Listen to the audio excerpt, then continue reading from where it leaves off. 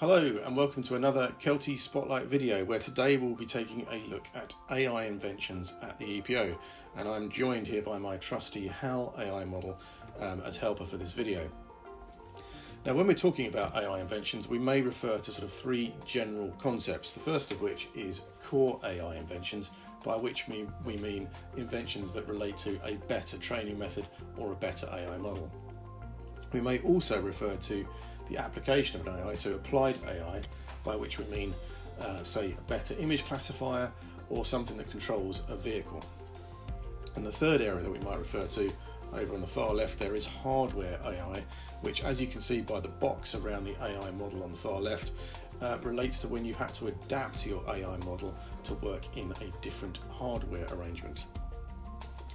Now the EPO will regard hardware and applied AI inventions as patent eligible, meaning that if your invention is new, it has novelty and it's non-obvious, then you should be able to get patent protection at the EPO.